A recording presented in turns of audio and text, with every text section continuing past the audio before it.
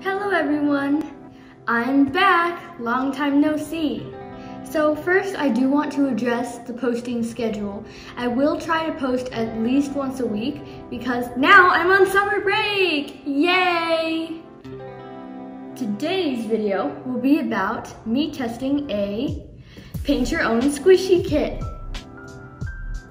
This kit says that the squishies are large, and according to the pictures, they are really big. Look at that. It's bigger than a whole hand. Now, I'm not really sure about this because judging from the size of the box, 3 giant squishies couldn't possibly fit in here.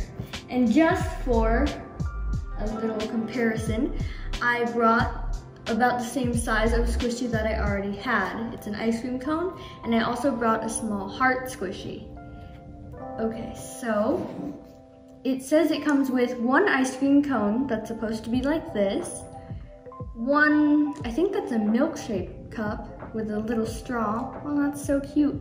And then a cake. Yum. I can't wait to open this and see what's inside. One eternity later. Okay, so I just opened the box, and these are the squishies. They are not in plastic wrap, which is a little bit concerning. This one does have a smudge on it, so I'm not sure if this is new or used. Anyway, here is comparison from the ice cream cone in the kit versus the ice cream cone that I had. Now, they are very different in size. This whole ice cream is the same size as just the cone on the ice cream cone that I already had. So just as I expected, this is way smaller than was advertised, and yeah, so that's what happened. They did not hold this next to a hand or any other squishy, so this could be any size, and that does not mean that they falsely advertised this. Now the cake, I'm very surprised. I thought this would be much smaller. It's actually quite big. It's the size of both of my hands. I expected it to be just the size of my palm, and I am not disappointed with this one. I love this one the most, and they are slow rise, just like it said. So now let's move on to the decorations.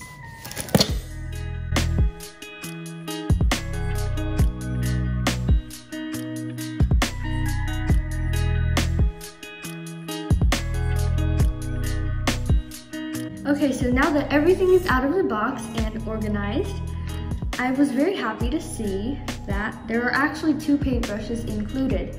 It said it on the box, but I guess I didn't see it. I'm so happy because these are really nice quality and will probably not make streaky lines on the squishies. Okay, so let's see the instruction manual.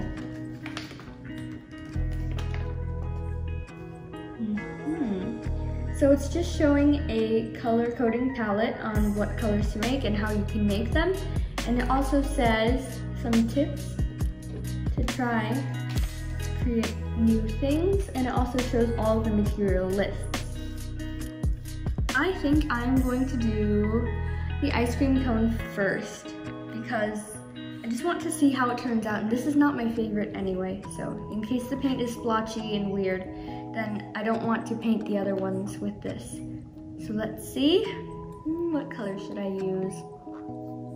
Yellow for a cone.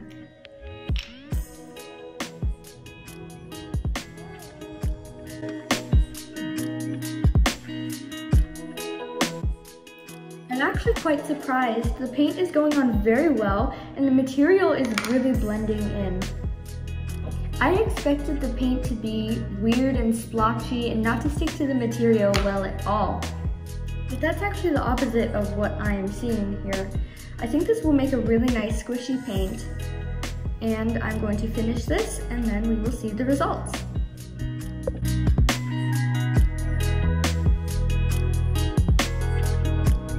Okay, so I just finished painting the cone. Oops, missed a little spot there. And anyway, the paint is adhering very well to the foam, surprisingly, and it's already drying. The paint is drying so quickly. I literally just finished painting this, and look, nothing is coming off on my fingers.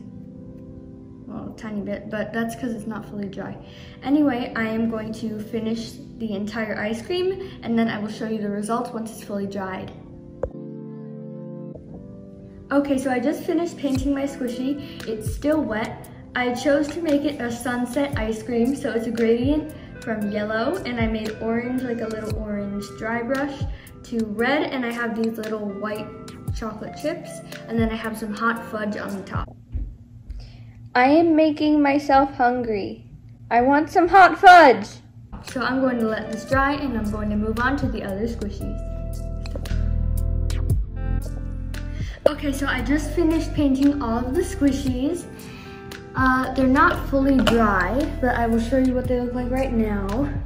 I added some hot fudge on the top. That's the only wet part left about the ice cream cone. Yeah, we all know. I want some hot fudge. Anyway, it looks really good. It's really squishy. The paint is not cracking so far. It actually helped the squish a bit. I know that might sound weird, but it really did. Okay, so the next one is this. I chose, instead of to keep it as a milkshake, I chose to make it into a hot chocolate. See, there's a tiny little drop of fudge at the top. And anyway, the same thing happened. It squishes even better now.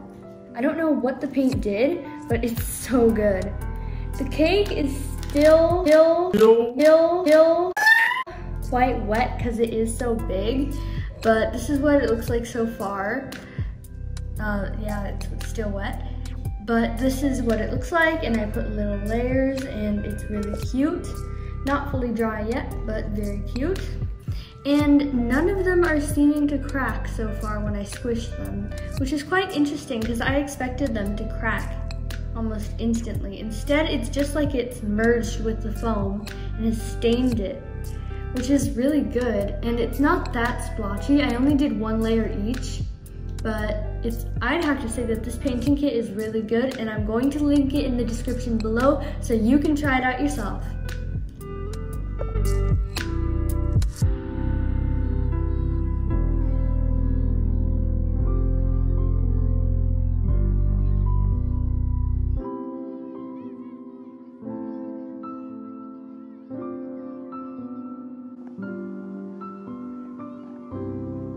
Thank you so much for watching. Don't forget to hit the like button and the subscribe button. I hope this experience was entertaining and electrifying. See you next time.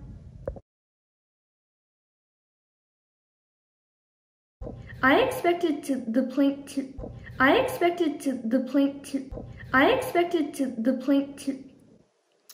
Don't miss a minute. Subscribe, hit that notification bell, and leave a like.